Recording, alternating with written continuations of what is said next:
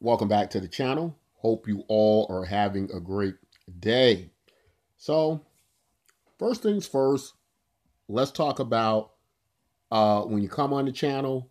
First thing you want to do is subscribe so you don't miss upcoming important information in cryptocurrency in the Zen project.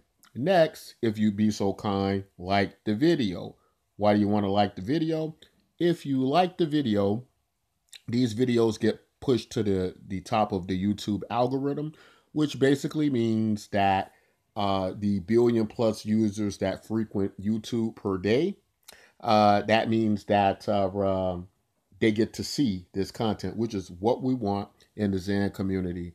Uh, Growing the network that equals more value for everybody. So those are some of the reasons you want to do that.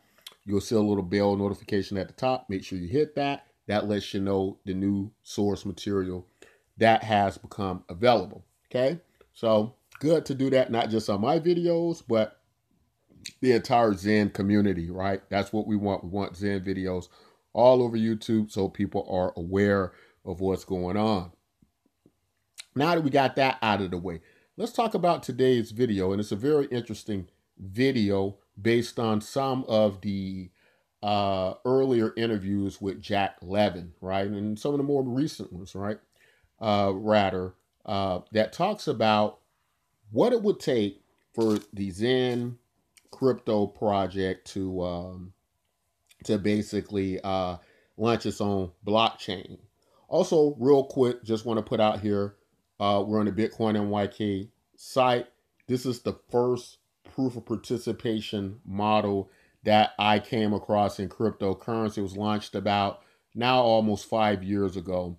And it's generally just like social media material. If you can use social media, you earn cryptocurrency right through the site. One of the most easy, comprehensible ways for new people to be able to grow cryptocurrency, to create it, to mint it on our site.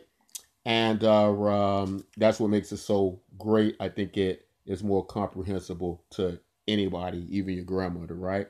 So these are the type of projects we're looking for. It's also free, so bring yourself, leave your pocketbook at home. It was one of the first derived ideas of proof of participation, like what we're getting with Zen right now. So all very important stuff, right? So make sure you check us out today. We'll try to leave a link in the description. Join, support the cause, support all free cryptocurrencies, because that's going to help us get rid of scammers. It's going to help with fair launches and so on and so forth.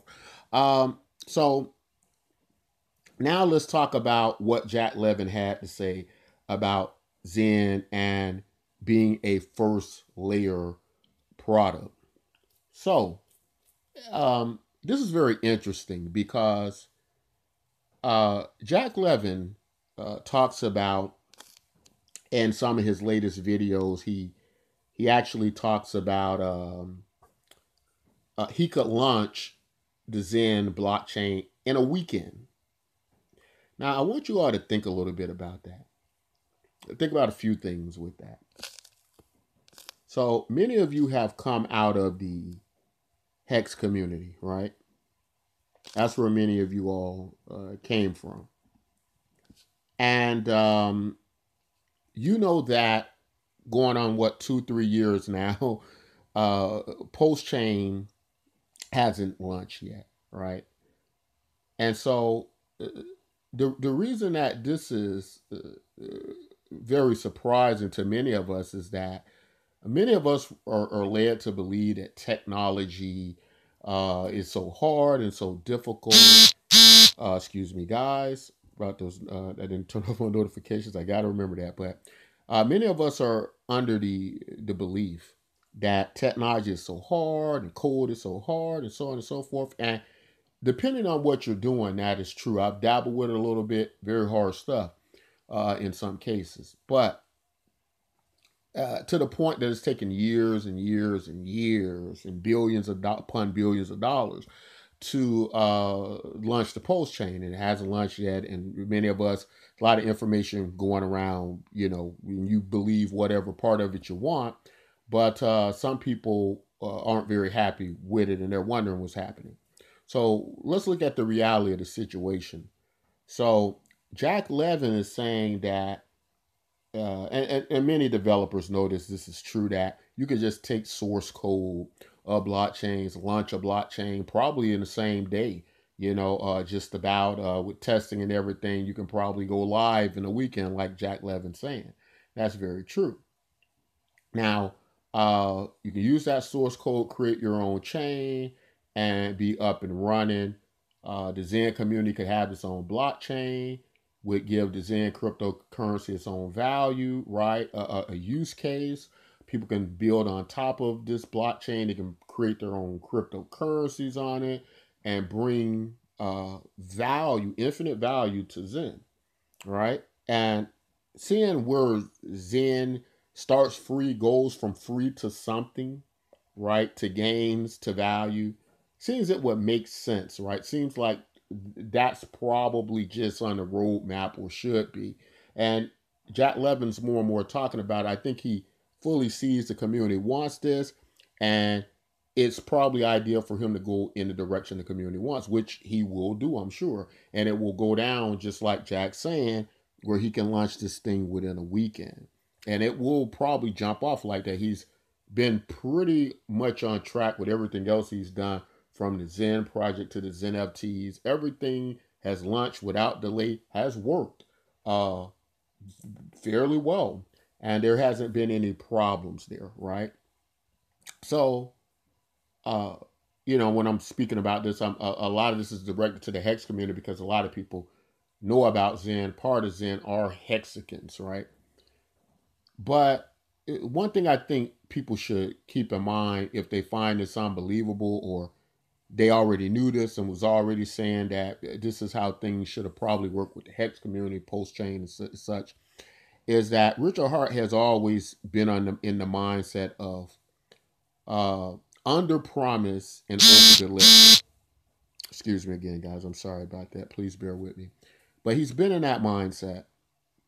And that basically means that even if Richard Hart can do something fairly easy, he's going to kind of put up the face of where it's difficult, and it was this hard to get it. It's kind of like the housewife that goes in the kitchen and she bakes an instant cake. She acts like she makes it from scratch. She takes some flour, dabs it on her face, and she's done it in 30 minutes, and she acts like it's taken her several hours, right? So this is kind of that idea of under promise and over deliver, right? Um, so the other thing is, just in comparison, just for reference points, when we think about something like uh, um,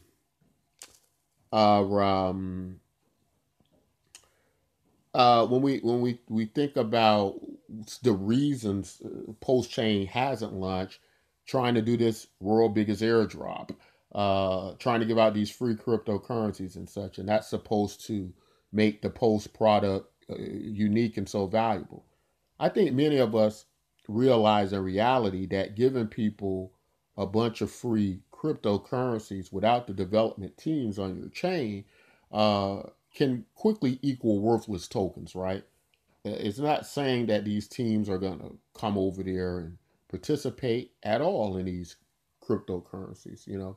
Uh, what's probably more reliable is that hexagons are going to trade hex and move the hex value and liquidity without the higher fees that they're getting on Ethereum, because I do believe most people who trade hex will be there trading most of their hex there.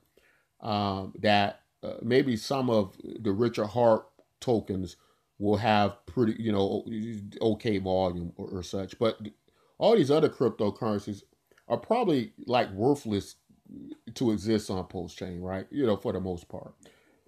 And that's not to discourage people who are trying to launch their own projects on Post Chain, but the reality of the situation is that these big free airdrops, as it were, probably just a waste of time. If that's what's held up the train and lost people and probably lost value and such, that's probably not a good idea. Now, I do agree with, if Richard Hart is awaiting to launch Post during a bull market when everybody's doing good, when You just put your money in just about any cryptocurrency, get good returns. If that's the idea, I don't really see a good point in that though, because if the entire cryptocurrency market is doing good and there's so much opportunity, then you don't so much need post chain, do you? I think the idea of post chain is, or the good idea, I would think would be for it to perform good when nobody else is doing it. So it could shine on the other cryptocurrencies and more people could come in and say, oh, this is the cryptocurrency we need to be in. And maybe we don't need to be in those other cryptocurrencies. Just how my mind thinking about it. If everybody's doing good, then every coin is good, right? So to speak. And that was the confusion in the early ICO days when people didn't really know the good projects from the bad projects. So that would be like Post Chain saying, we're not really a good project, but we're just going to float in here and ride on the coattails of everybody else doing good. So I don't know about that, but you guys can give me your opinions of that. Uh, I also think projects that are being built on Zen, uh, uh, with a free cryptocurrency like Zen, having more development, more projects built around the Zen cryptocurrency makes a lot of sense, would be ideal for Zen. And I think it only puts more value back into Zen, right? I think being free on Ethereum, with the low liquidity it has now, yeah, it's going to probably be harder to substantiate the value of Zen, right? Probably going to be a little hard to get more people in Zen. But if it has its own blockchain and the the conversation quickly becomes, oh, it's valuable because Zen is a project that takes the load off Ethereum. It's an easy onboarding cryptocurrency for new people. It allows them to get it for free. It's fun in that novelty. So a lot of people come in just to mint it, and say, oh, I got this free cryptocurrency that could be worth a lot one day without the high fees and the headache that they get with the chains like Ethereum and such. That makes a lot of sense. Uh, Also, the good news is I think the first proof of participation coin, something like Bitcoin MYK, that supports all free cryptocurrencies, would be more than happy to have a presence there. As you can see, the Bitcoin MYK project already off to the races, already pretty well established, already in sync with ideas like Zen. I think would only add more value existing on the Zen blockchain. There's going to be other projects that and the developers exist on Zen on their own chain that's going to help further substantiate the value of Zen. Those are things to think about, and the idea of what we get with Hexagons and Pulse of the uh, under promise, over deliver, kind of smoke and mirrors. uh, so that's very interesting. It's very exciting to know that we're going to get this Zen first layer change, and it's probably going to be sooner than we think, right? It's probably going to be a lot sooner than we think, and so I'm excited to see, what that's going to look like. So before I get out of here, guys, as you can see, a lot of people in our have Bitcoin MYK wallets. We estimate, we came up with this idea of Bitcoin MYK like 5 years ago. We've been on multiple chains now for years, keeping the same value of Bitcoin MYK, but being able to transfer it from blockchain to blockchain. And this has existed for years, so it's not a copy of Zen. I would think that Zen is a copy of it, but free cryptocurrencies were fine with that. This is nothing like the situation we got with Hex and the Zen community, where Richard Hart has repeatedly attacked the Zen community. There is a lot of harmony and unity with the core value of Bitcoin, MYK, and Zen, in my belief. So, not that at all. We if you get Bitcoin MYK and sell it for Zen, in fact, we think that's a good idea. Get Bitcoin MYK free, sell it for thousands or millions of Zen, and that makes a lot of sense. I think I'm going to do an upcoming video about sell Bitcoin MYK and buy Zen for free, right? I think that's a good idea. I think these projects can work very well in that manner. Um, but that's all I think I want to say in this video. Join Bitcoin MYK today. Tell me what you think about Zen having its own blockchain. This can happen in a weekend. This can probably be a launch as early as next week. All Jack Levin has to do is make the decision to do that. And I think he is going to make the decision to do that. I think an idea Jack would have liked to have seen Zen market cap get up pretty good, and then go to that conversation about, okay, it's doing so well on Ethereum and such. Now let's move it to our own chain. But I think this might be one of those projects where it makes more sense to launch the chain, go ahead and launch it as its own blockchain first. Then you have a situation like Polygon, you have a situation like Binance Chain, and I think that'll grow the value quicker.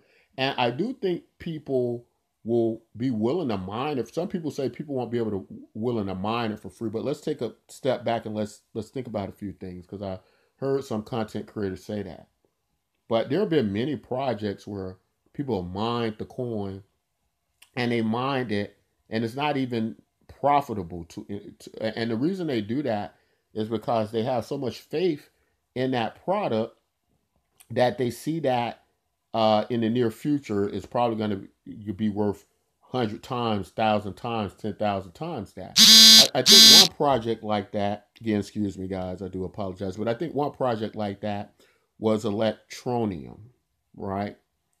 I don't hear much about it now, but it did work for a long time. And I think it could work for Zen a long time, long enough for Zen to get into a situation where people are in and it becomes a great, more useful, valuable, taking a load off of Ethereum fees and so on, right? But that's all I want to say in this video. Guys, if you like content like this, don't forget to like, subscribe. Don't forget to join Bitcoin NYK. Join it. Get the free cryptocurrency. Sell it on exchange. Go buy a ton of Zen, because at this point in time, it's not very profitable to mint Zen, right? It's getting to the point where it's going to cost you more to mint Zen than the value of Zen, at least in the initial stages. And in some cases, it might just be more, make more practical to just buy Zen. That's not financial advice. I'm all for free cryptocurrency, not spending your money. But if it just makes more sense, you might want to, consider all these factors. But that's all I want to say in this video. Until next time, as always, take care of yourselves and each other.